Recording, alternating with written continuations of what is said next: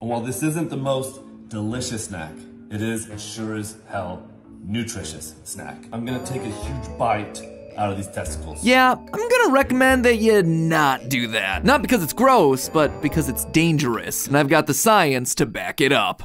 Hello, Primals! Welcome to Food Theory, the show that gives you the raw truth about raw food. Today we're talking about the Liver King, an influencer who showed up on Instagram, TikTok, and YouTube just over a year ago and has set the world on fire with his ancestral approach to living. Basically, his idea is that mankind, and specifically the dude part of mankind, have become scrawny little wimpy men, and that's making us primarily unhappy, leading to high rates of depression and anxiety in today's male youth. He broadcasts statistics about our chronic male depression. Somebody doesn't feel good. They can't get out of their house. They're depressed. I love my man. Do you want to take a picture or anything? Yeah, let's take a picture. Yes. The easiest, fastest way to change your life, start eating liver. This right here is primal! And his claim is that there's only one path to quality of life and happiness: liver. If you want unlimited access to cars, money, and if you want to find your queen, liver is key. That's right, that organ that you systematically destroyed for 4 years at your frat house in college, that is the most important organ for your ongoing happiness. But I should probably clarify, it's not your liver that's the important one, it's cow's liver. Old Bessie over there in the corner shaking in her hooves. According to the Liver King, you need to be carving her up, grabbing as many internal organs as you can get your hands on, and you need to be eating them raw. Also, you should throw in some eggs, raw, and some bone marrow, raw, and some strawberries. Strawberry! Just kidding, strawberries are not part of the Liver King diet. This is a real guy, and yes, this is his quote-unquote diet. It's no wonder that this guy's been able to catch the attention of every dude bro podcaster from Joe Rogan to Logan Paul, and any other broadcaster with Ogan as a part of their name. It's also been covered by the internet commentary channels and tons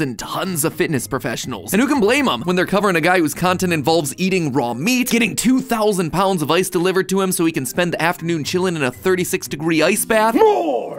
To letting the sun shine where the sun don't normally shine. It's on your balls. It does improve androgens. I think it's pretty primal. This guy is just a walking billboard that says, make content about me. The question is though, how much of this is bunk? Should you be doing anything that he recommends? Should you be spooning yourself bone marrow like it's a jello jiggler and munching down on internal organs Walking Dead style? Is there scientific evidence to support Liver King's idea that a diet of raw meat gives you a health boost or an evolutionary advantage over a typical diet? As someone who isn't a doctor, my answer is I'm not a doctor and offer no medical advice whatsoever. As someone on the internet who researches weird food stuff though, heck yes, we said we're gonna debunk this one. So, ladies and gentlemen, get ready to talk liver. The Liver King's diet is only a part of a whole lifestyle system that he calls the 9 ancestral tenets, which are designed to bring you back to the way your ancestors lived. Cold, starving, and riddled with parasites. Wait, sorry, I mean powerful, strong, and dominant over all other life on the planet. The thing is, outside of the diet, many of these tenets are hard to argue with, mostly because they're basically common sense. Take the very first one on his website, sleep. Get a lot of sleep.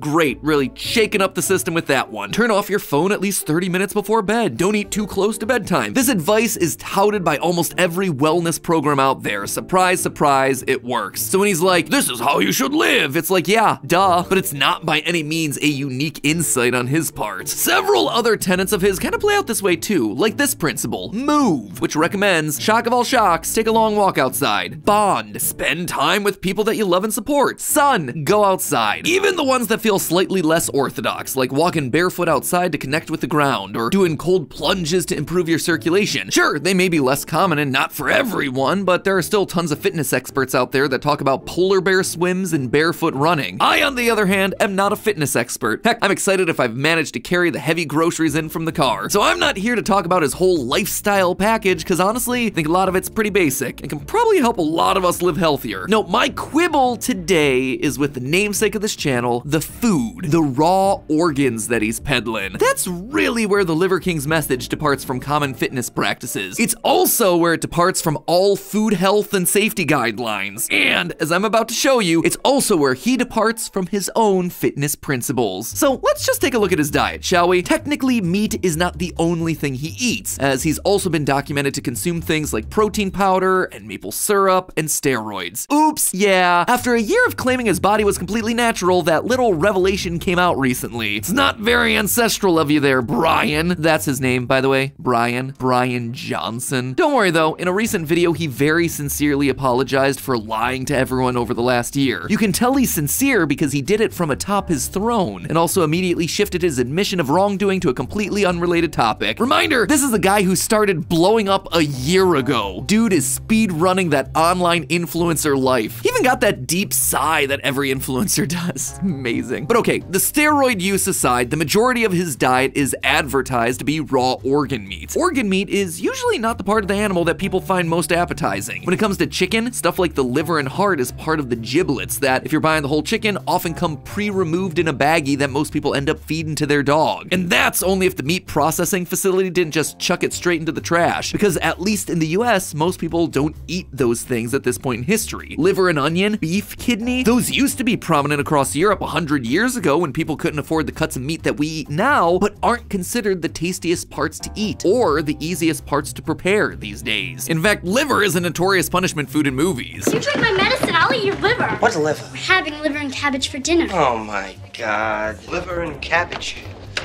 A Jewish medieval torture? And if you're a Zoomer who only watches TikTok, well, they hate liver over there too. Eat this liver. It don't smell like doo-doo. Eat this liver. But if anything, far from being relegated to dog food, organ meats are actually extremely dense in nutrients, absolutely packed with vitamins and minerals. Liver in particular is absolutely deserving of being called king of the food world because it's just loaded with iron. To put things in perspective, red meat is one of the richest sources of iron, and beef will typically have 2.6 milligrams of iron per 100 grams, while an equal amount of liver would have 17.9 milligrams of iron. It is an S-tier source of iron, which is important when many people suffer from iron deficiencies, leading to anemia, affecting 23% of all people globally. And for young children up to age 5, that number is closer to 40%. And besides iron, liver is also chock full of other nutrients like vitamin A and B vitamins like vitamin B12. So it seems like this one might actually be a point for the Liver King. It's a similar story for beef heart, which has 6.4 milligrams of iron per 100 grams. Nowhere near as much as the liver, but still more than twice as high as an equivalent amount of just a regular old cut of beef. And the heart is also packed with the B complex vitamins, B2, B6, B12, all of which are great for cardiovascular health. Yep, that means much like Mega Man absorbing the powers of his defeated enemies, eating beef heart will cause your heart to become stronger. Pretty much every organ that the Liver King names here, pancreas, spleen, kidney, all of them packed full of nutrients, to the point where it really does have you wondering why we waste our times eating boring old muscle tissue all the time. It's even true of the Rocky Mountain oysters that the Liver King is so fond of. Why eat vegetables when you can eat testicles? Well, testicles are far from the most appetizing part of the cow. These Montana tendergroins are indeed an excellent source of nutrition. While they're roughly similar to regular cow meat in terms of protein content, as well as other nutrients that you'd expect to get from beef, testicles do have a slightly higher amount of potassium, with 100 grams of the stuff in there, offering about as much potassium as a small to medium-sized banana. That's not a euphemism, by the way, I actually do mean banana. So hey, if you can stomach it, go nuts. Badoom-ching. Boy howdy, that's a winner. So what's the stigma then against all these superfoods? Well, one reason is that your boomer parents probably considered organ meat unhealthy because they contain a lot of cholesterol. And back in the 1960s, the thinking was that eating cholesterol in your food would lead you to have higher levels of blood cholesterol, which then is linked to heart disease. It seemed like common sense at the time, but just like how a high-fat diet doesn't necessarily lead to a high-fat body, the current scientific consensus on cholesterol is that dietary cholesterol has little to no effect on your blood cholesterol. It turns out that the health experts of the 1960s were wrong. The main reason that the USDA recommends cutting down on high cholesterol foods isn't because of the dietary cholesterol itself, but because high cholesterol foods tend to have high amounts of saturated fat, which would be a problem for those suffering from heart disease. But actually, beef liver and beef heart tend to be leaner. They tend to have less saturated fat than the equivalent amount of beef. So it looks like Liver King is actually ahead of the game on this one. Are there actual hard shortcomings to this diet? Higher cholesterol? This is all rubbish, right? Like the whole The cholesterol idea of thing. track. You buy that cholesterol has something to do with heart. So that's 2 points for the Liver King? Wait, this is still the same guy who doped up, lied about it, profited, and then apologized atop his throne, right? I'm siding with the throne guy? No, that's not right. Well, hold on to your ancestral horses there, friends, because the tide's about to turn. Well, it might seem tempting to jump mouth first into the nearest cow liver. There's one problem. Tell him, Gordo.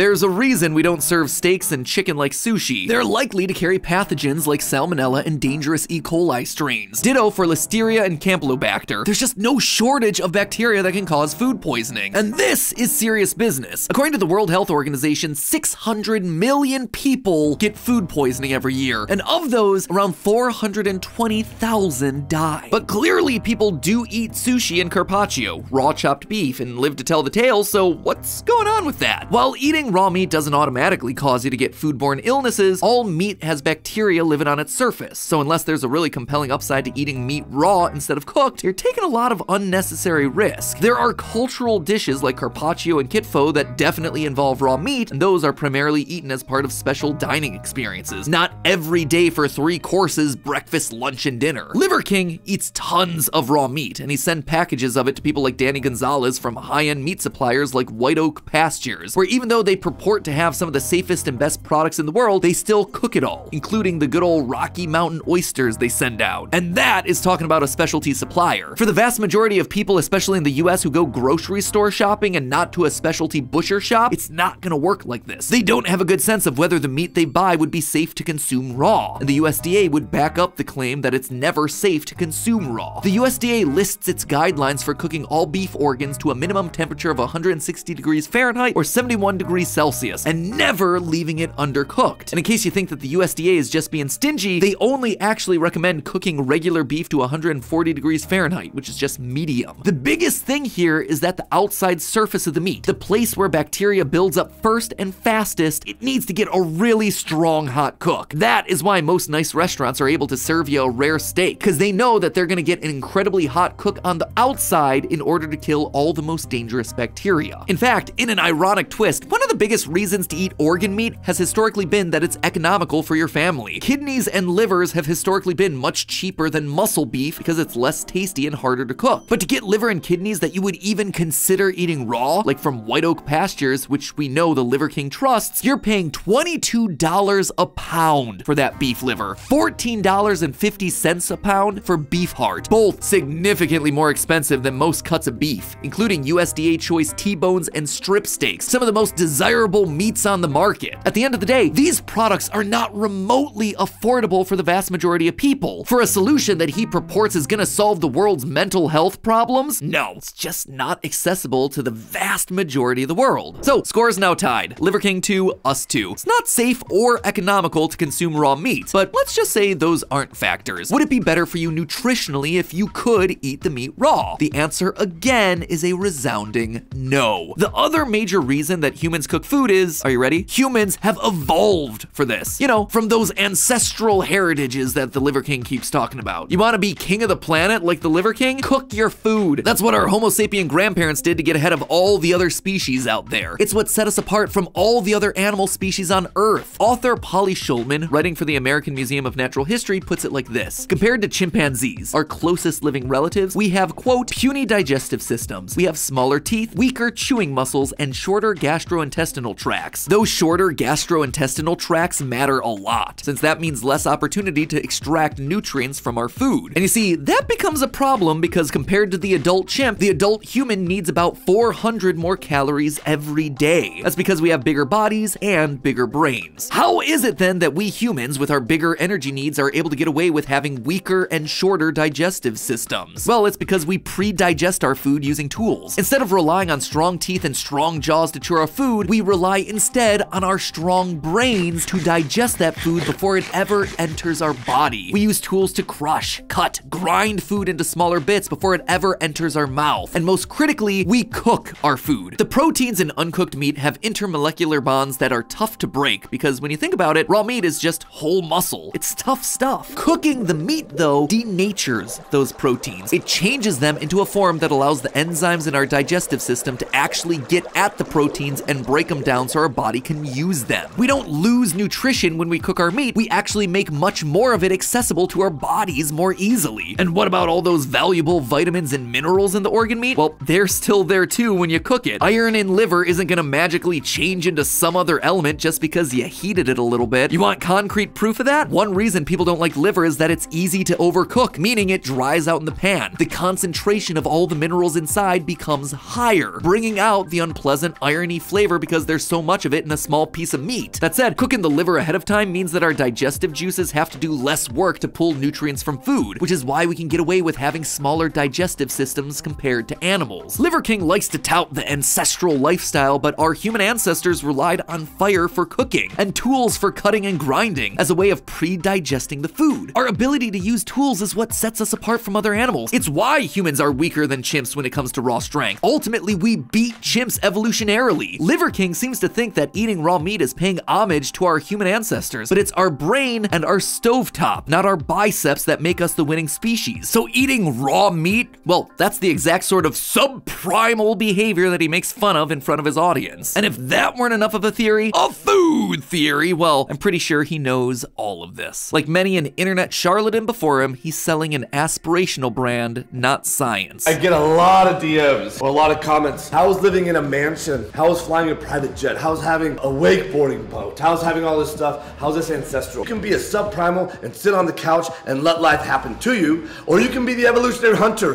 that leaves the comfort of the cave and creates and shapes a better life and moves from that tiny cave to a big, better, more luxurious cave. The guy that creates the wheel, the evolutionary hunter that evolves that into the engine, into the vehicle, into the plane, and then flying private, creating a better life, shaping a better life. This is what he's selling. Success. There's no science in that quote, there's confidence and wealth, and that is what all of this is really about. For a guy whose tenets involve connecting with the earth, he's very willing to fly off in private jets. And in fact, this quote redefines ancestral living as going on far-off adventures, living in mansions. Not exactly bringing Flintstones level realness over there. At the end of the day, the Liver King, for all his ancestral tenets, isn't really living ancestrally. He's projecting a very specific image and then selling the feeling of being powerful and primal to men, mostly young men who he identifies as depressed and underconfident. And people are suffering today with depression, with anxiety. They got low ambition in life.